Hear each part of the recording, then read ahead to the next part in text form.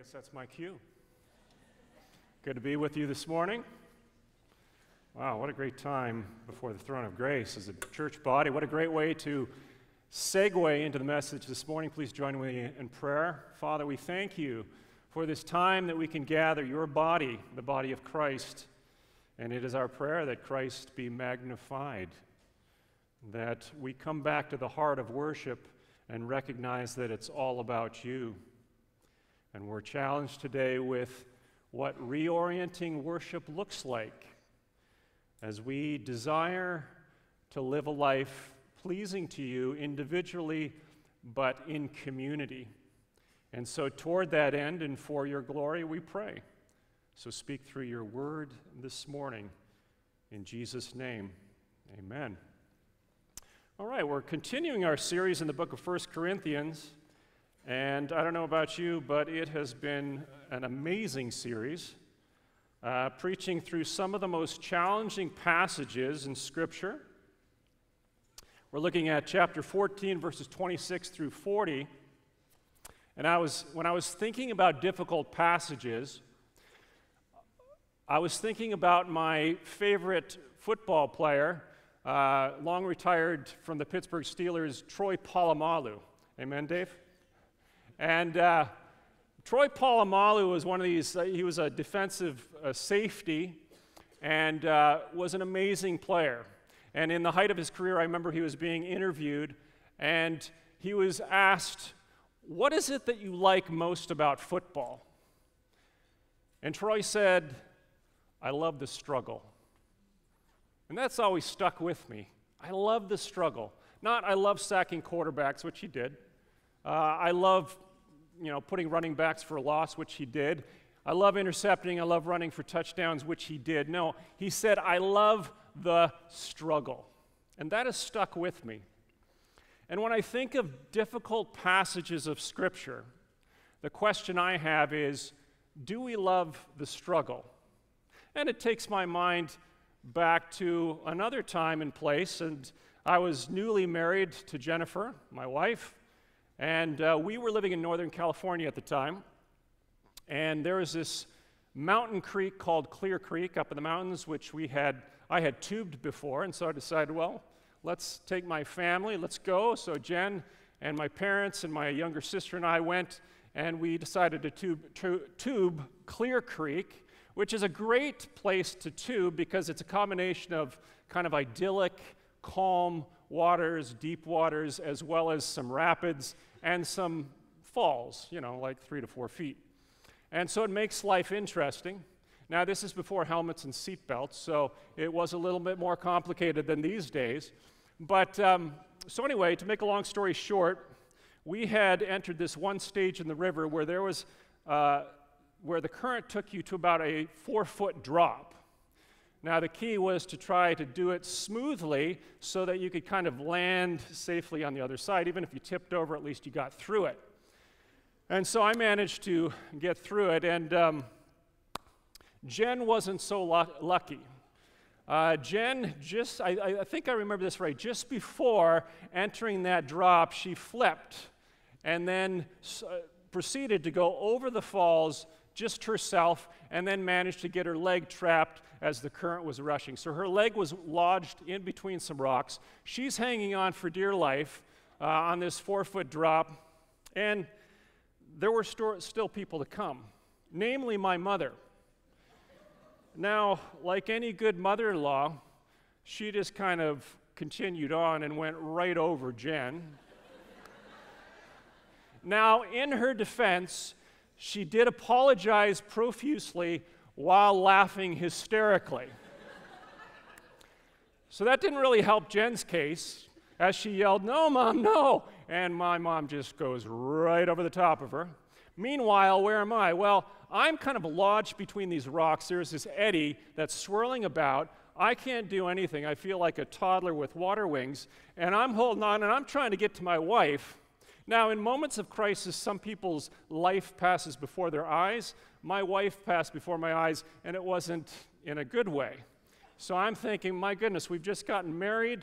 I've taken her to this place, And what's going to happen? Well, she's here today, so I don't even remember how it all happened, but ultimately she was able to get herself loose. As I recall, the current took her underwater, pushed her against this rock, but she did manage to emerge. I was completely useless, so much for the protective husband. Why do I tell you this story? Hopefully I remember.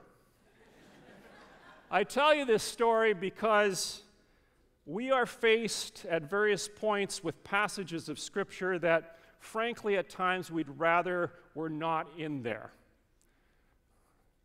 The question is, what are we going to do with that when we're faced with Scripture that rubs up against culture, rubs up against what we know to be true, and challenges us? Are we going to, like my wife, get hung up and stuck? And like so many people, either walk away from the faith or pick and choose what we're going to believe? Or are we going to do the opposite, and that's like me, who gets caught in this eddy and does no good arguing about things that are inconsequential in the end? And I bring these because these are tendencies that we have in our culture, and I've seen many people walk away from the faith when they've been faced with Scripture that they're unable to reconcile with their own gut. And then there's others of us who have been caught up in these theological, minuscule debates that are inconsequential. Meanwhile, the world is going to hell. And I think what Paul means when he says, let the word of Christ dwell in you richly, Colossians 3:16, is he's saying what we need to do is we need to be students of the word, not simply to be able to cognitively understand and parse every complexity within the word of God, because we will never ultimately be able to do that. But if we allow the Word of God to read us rather than we simply read the Word of God, because remember, the Word of God is the Word of the Spirit of God, and if we have the Spirit of God dwelling within us, then there's not going to be a contradiction there.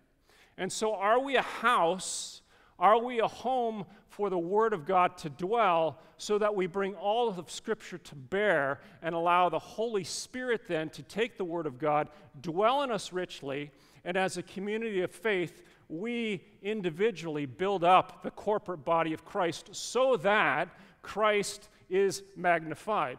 That's what we need to arrive at today, because today, this passage of Scripture, quite frankly, I'm not going to be able to give you the ultimate definitive conclusion on every little detail about it. And there's some things that I know some of you are like, well, I'm really interested in knowing what he has to say about that. I'm not going to dwell on the eddies, but we'll address them a little bit more in the podcast. But I want us to look at this passage of Scripture and see, what is Paul wanting to say to the church in 21st century Cambridge today? Because what we have here is we have a snapshot of Paul responding to issues that were unique to the Corinthian church. Okay, but that doesn't make them irrelevant for the church in Cambridge.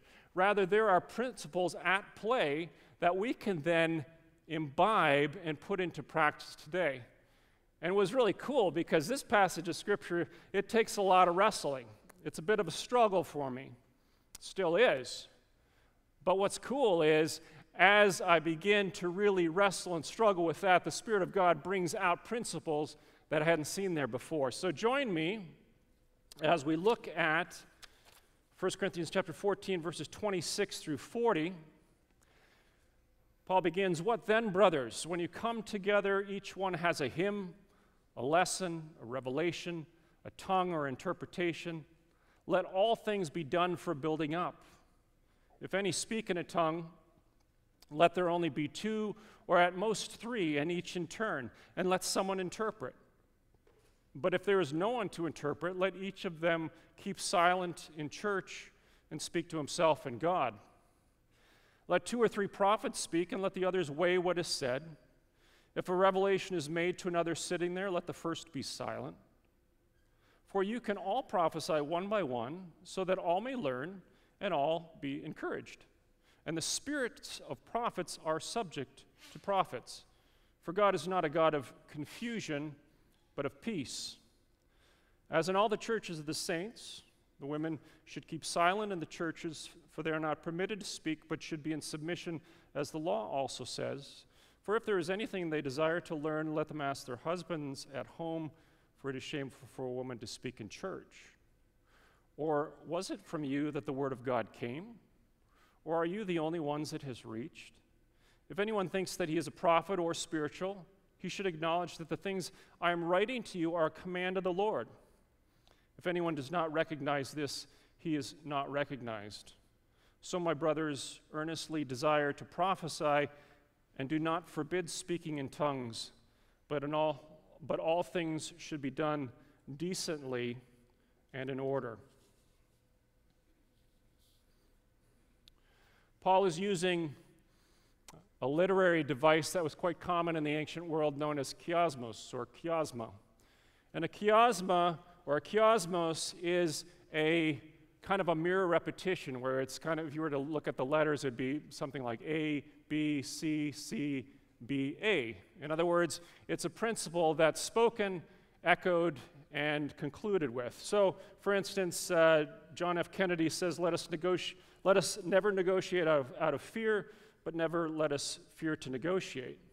Frederick Douglass famously said, if black men have no rights in the eyes of the white men, of course, the whites can have none in the eyes of the blacks. Similarly, Paul is using a device here where he's stating principles in the beginning, in the middle, and at the end, and then he's using examples similar to the Corinthian church to illustrate how we can contribute to those principles. So, for instance, if we were to kind of summarize what he's getting at, we would look at the latter part of verse 26. Let all things be done for building up. And then verse 33, for God is not a God of confusion, but of peace. And then verse 40, but all things should be done decently and in order. So there's kind of a mirror repetition going on here. And then he brings out some issues that are unique to the Corinthian church. Some of them we're somewhat privy to, and some of them we're not privy to. And so we can't have any hard and fast conclusions. But we can bring to bear is the fact that Paul, in other parts, says things that if we conclude wrongly here would be contradictory, and the Scripture does not contradict itself. I'll unpack that a little bit later. I know some of you have these confused looks on your face. I get it. So, first of all, in a general sense, Paul is addressing what it means to be the church gathered as opposed to simply going to church. And what we have here is kind of cool. We have here a little bit of a window into the first century church in Corinth. When you come together, we got a hymn, we got a lesson, we have a revelation, we have a tongue, we have an interpretation. Okay, so what Paul is not doing, he's not offering a template for us to follow, but rather he's addressing specific challenges to the Corinthian church that they were facing, which was drawing people away from worship and was becoming self-serving. That was the bottom line, and Kirk touched upon that last week, where the issue of tongues and prophecy was a core part of the church, but he was also discussing ways in which it was being used in self-serving ways. And here he kind of gets to the nitty-gritty of what it looks like when we assemble as a church body. And what came to mind for me is that we need to unlearn some habits of thought related to going to church and begin wondering what it means to be the church assembled.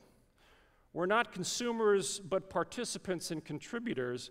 That's why we call it a service. Okay, so we have the common idea that we go to church, and what we mean by that is a particular building and a particular name of an organization, and we go there, and it's kind of like we go to the store on Tuesday, we go to the mall on Saturday, we go to church on Sunday, and what it can easily turn into is this kind of consumeristic mentality. In other words, it's another goods or service that we're consuming. And I realize that if asked, we would say, well, no, that's not it at all, and I understand that. But the problem is this idea of going to church instead of being the church assembled gives us a wrong notion in which we come to be served rather than to serve. And the fact of the matter is, I'm not talking about being on a volunteer team here at church. What I'm talking about is, if we are the church, if we have the Holy Spirit of God living within us, then every time we come to church, we are to be engaged in serving.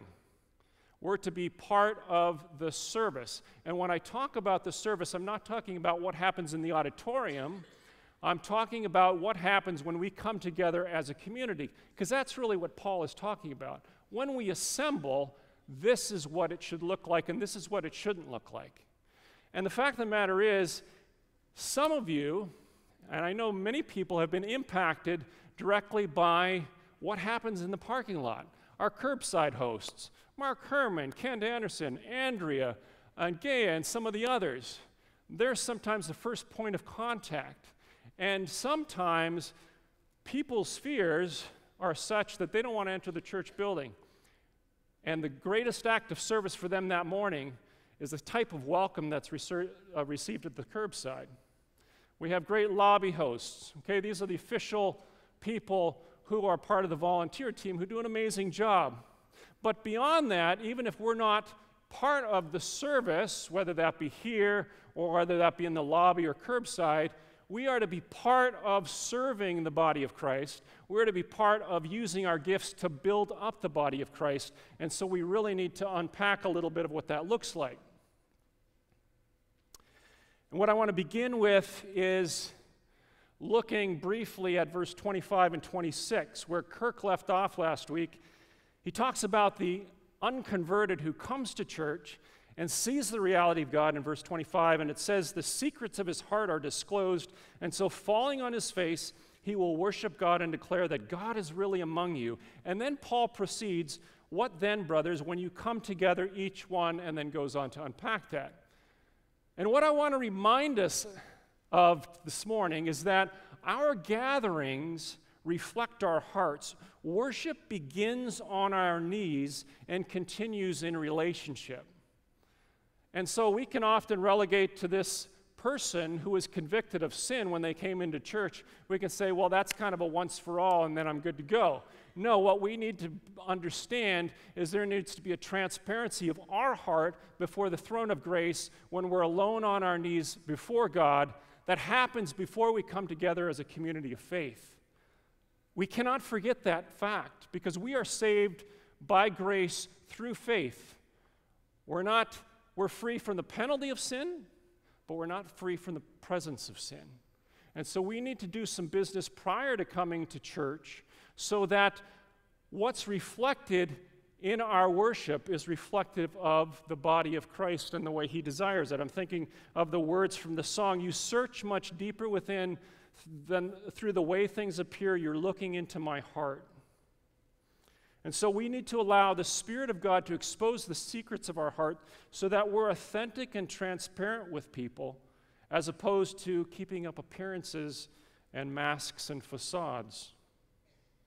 We need to pay attention to the condition of our heart, and we also need to be transparent with people. We need to have people who are close to us, who know our struggles, who know our pain, and who hold us to the Word of God. Let the Word of God dwell in you richly, not so that I can hold it to myself, but so that I could speak a word of truth in grace to my brother or sister. So the importance of attention, the importance of intention. And then foundationally, of course, we see Paul's very explicit. He says the purpose of our gathering is to build up the body of Christ. Let all things be done for the building up of the body. Question is, what does it mean to build up the body of Christ? Well, ultimately, the body of Christ is built up when everything that is done and said is submitted to the authority of the Word of God. You'll notice there in the passage that Paul talks about how prophecies are subject to prophets, how the Word of God is being, how does he put it? He says it's what is said is weighed. In our church, our elders have been given the spiritual authority. And what that means on any given Sunday is that when we come together, everything that is said and sung and done needs to be under the submission of the Scriptures. And ultimately, the elders are the ones who hold us account to that. So that if I'm preaching anything this morning that is offside scripturally, then I would expect the elders to bring correction. And so, to build up the body of Christ, first and foremost, foundationally, we need to bring everything under the authority of Scripture. And then we need to use our gifts for others' benefits. And here we see the issue of tongues and prophecy. And we saw that some of these gifts were being used in a way that was bringing attention to the person who was giving the tongue or the prophecy, or was distracting from the heart of worship. And Paul's saying, look, when it come together, there needs to be, this is what it needs to look like. And so he's specifically addressing tongues and prophecy, and then he also addresses the issue, which we're not privy to, the issue of there is some disruption caused possibly between a husband and wife. Okay, we can unpack that a little bit in the podcast. What Paul is not saying is he's not saying that, yeah, women, once they come into the door, they should be quiet. He wouldn't say that, obviously, because Paul endorses the prophecies and prayers of women in chapter 11. Paul recognized Priscilla as instrumental in hosting a house church. Women were crucial to his ministry. And so what Paul is not saying, be clear on this, is he's not trying to suppress women using their gifts. That would be completely contradictory to the whole thrust of his message and ministry. Okay, so what we do need to understand is he's addressing something that was happening in the context of the local meeting that was distracting, and so that's what he addressed. So the Corinthians would have understood that at the time, and we're a little bit puzzled because we're not privy to that. I'll talk about the theories or the perspectives on that in the podcast, but I'm not going to unpack that today because then I'll get caught in the eddy and I won't be able to get out of it. Where was I? I was thinking of two instances today in my own life.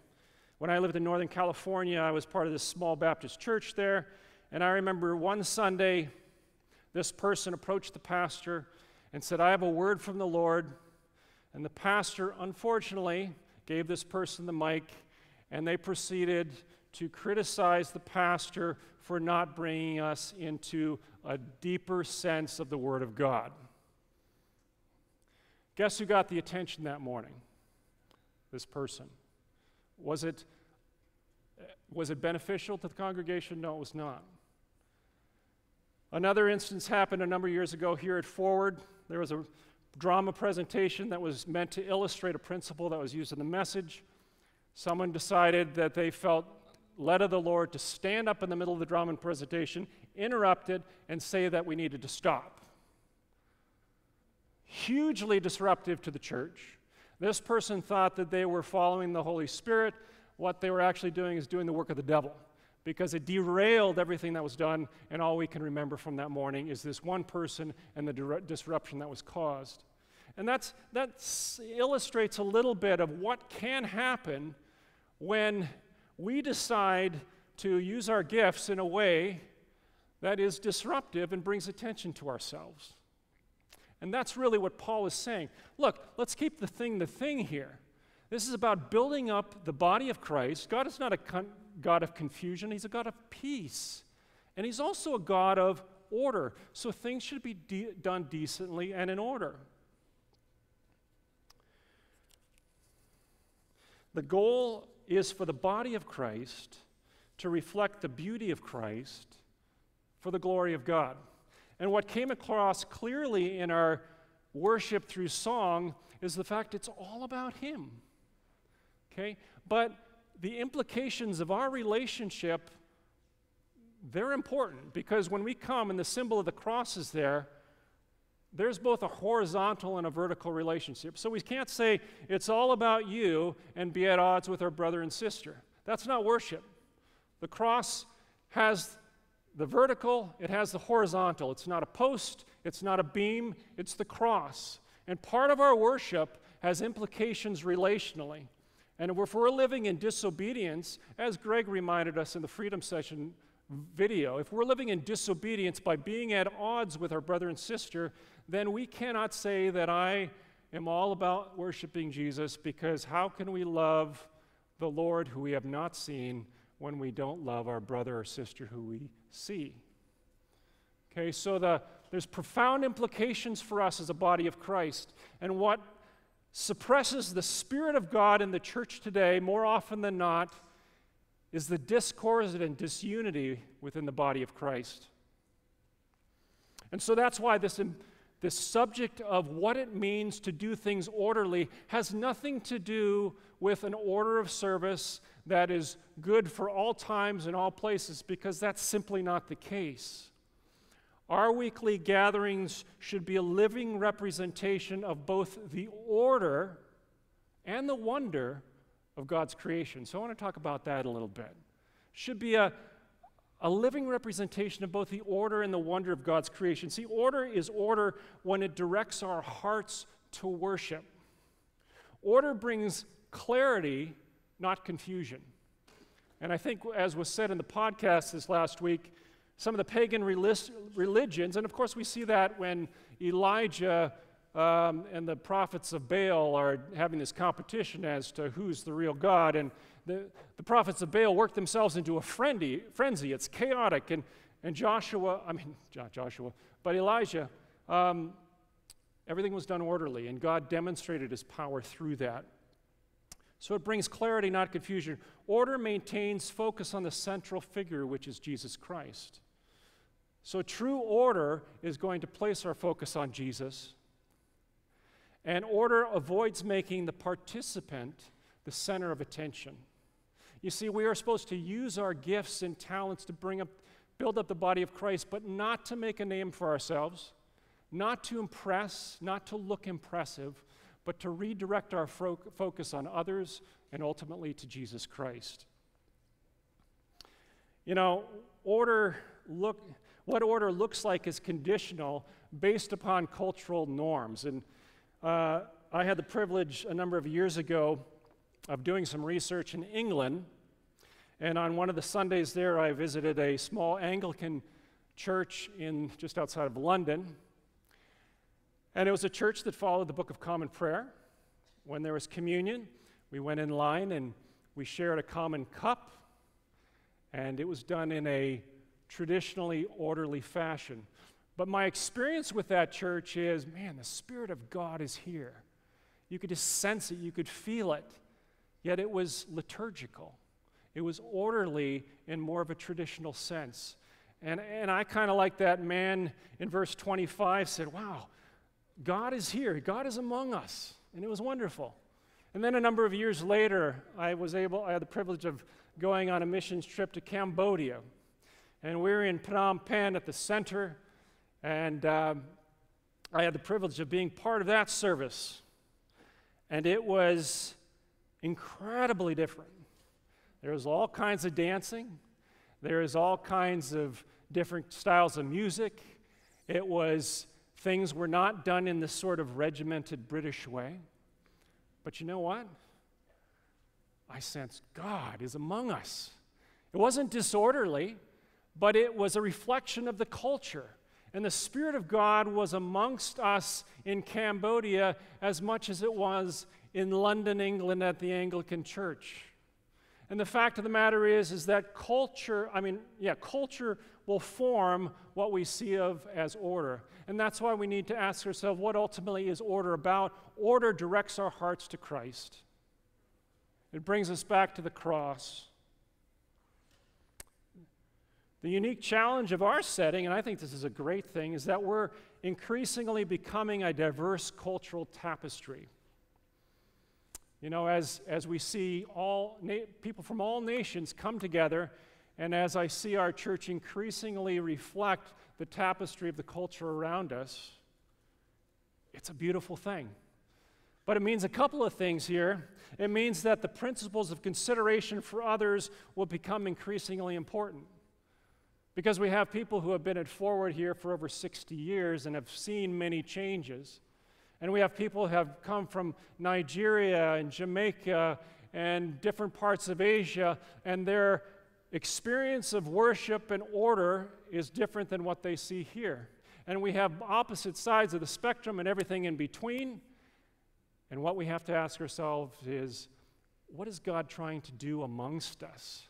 And we need to have greater consideration for others as opposed to trying to push our own idea of what constitutes orderly worship. Because the fact of the matter is, when we get to heaven and we are around the throne of God, singing and praising God, it is going to be people from every tribe and nation, and it is going to be so diverse. It's going to be wonderful. So wouldn't we want our church to reflect that diversity, that tapestry, that beauty, that difference, and yet be united under the cross? I do. That's the kind of church I want to be part of. So every service should be both comprehensible and mysterious. By comprehensible, in other words, we should understand what is being done and said. And that's why Paul is talking about tongues here. And he's saying tongues are legitimate, but unless you have an interpreter, then don't offer them publicly, because we want all things to be comprehensible. But we also need to understand that we don't want to put God in a box. And so there's a mystery that's happening as we come together as a community of faith, much of it that we're not privy to. God is working in hearts. He's working miracles amongst us each Sunday. And we may or may not be privy to that. So there's a mystery that's happening because the Holy Spirit of God is indwelling the life of the believer. Where two or three are gathered, there am I in your midst, and so He's among us. The angels are here. God is being honored and glorified, and hearts hopefully are being convicted, changed, and transformed. So there's a mystery there that we need to recognize and pray into. Let God be God. Let's not put Him in a box, but let's also do things in a way that ultimately point to His honor and glory. And verse 31 and 36 remind us that everyone is a participant. The question today is, how am I contributing to the body of Christ? You see, the service is not called that just so that we can be served, but so that we can serve. Okay, again, we're not talking about a volunteer component, although I think we all need to serve in that capacity in some way. But I'm talking about in a relational sense, where we are privy to the people around us. We are rather recognizing those around us. We're prayerful about it, and we're expecting God to use us in some seemingly big or small way. Have you ever prayed about where God wants you to sit on a Sunday morning? I know some of you have your initials engraved in your seat. But have you ever thought, hey, what if God wants me to cross paths with someone else and has me sit in a different place? Be prayerful about where you sit.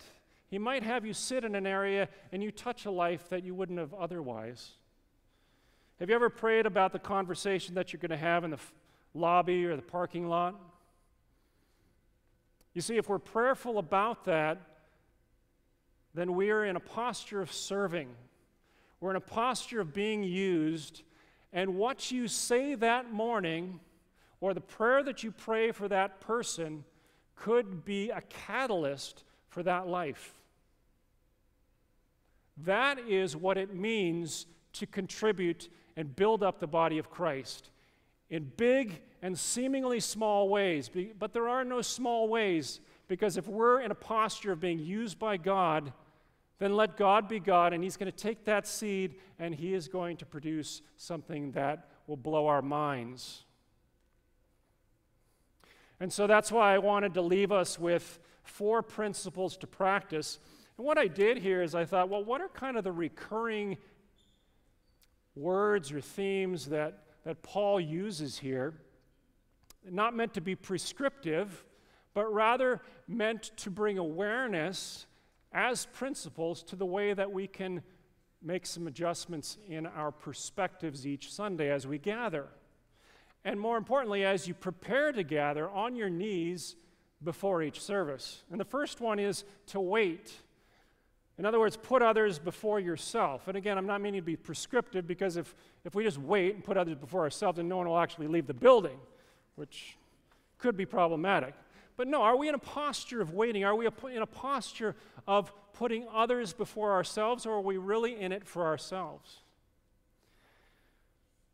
Listen. Be attentive to what someone is saying. We have a culture that, by and large, does not teach us how to listen.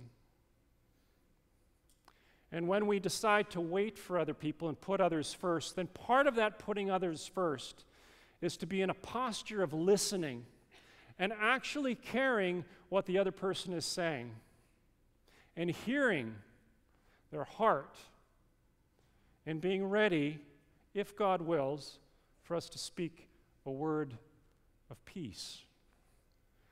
Are we listening? Are we attentive to what people say? And actually be silent. Don't draw attention to yourself. You know, be silent in this passage is used in 3 different instances. And the idea is not that we need to shut up. The idea is that we need to be in a posture where we're not seeking to draw attention to ourselves. And of course, I think we've all been in conversations where we're listening to someone and we're really thinking, how am I going to respond? Or I wonder if the roast is burning or whatever, you know. So being silent is not seeking to draw attention to ourselves, but actually putting the other person first, stepping back. And then finally speaking, but only when we have something that will build someone up. When I was 13 years old, my dad was a pastor in a church just outside of Minneapolis, in a small town there. And I remember after a service one Sunday, this woman, middle-aged woman, you know, she didn't kind of go down the mainstream. She was unique. But she came up to me, but she was also lovely, godly woman. She came up to me one Sunday and she said, you know, God impressed upon my heart that I need to say something to you today. And she said, Kevin, I sense that God is going to use you in the future. And you say, well, she could have said that to anyone. Yeah, true. But she said it to me at an impressionable time of 13 years of age. And I haven't forgotten that. It was a word that was timely spoken to me that a few years later, I remember. And I've held that. And I'm grateful that that woman was not silent in the church, but she used the gift of the spoken word to build me up at an impressionable age, and that has stuck with me. And it's been catalytic. What would happen if something as simple as a word spoken to someone as the Spirit of God prompts were to change the trajectory of someone's life? That's the type of service, heart of worship, that God wants us to reorient ourselves toward, so that we're about the other person for the glory of Christ. That's the kind of church that people, regardless of whether they believe our theology, they will see the way that we love one another, and they will say, I want to be part of that. I don't understand it all, but I want to be part of that church. It's those seemingly small steps of obedience that God is going to use to transform our church, to transform our city, our province, our nation, and the world. And so toward that end, we want to pursue that with all of our might. Please join me in prayer. Father, we thank you that you are here among us. We thank you that your Spirit has spoken. But may we not just be hearers of the word, but may we be doers of the word and not deceive ourselves. And so may we, your church, here in Cambridge, May we live lives that are pleasing to you, demonstrating, reflecting the beauty and the glory of Jesus Christ for the glory of God. In Jesus' name.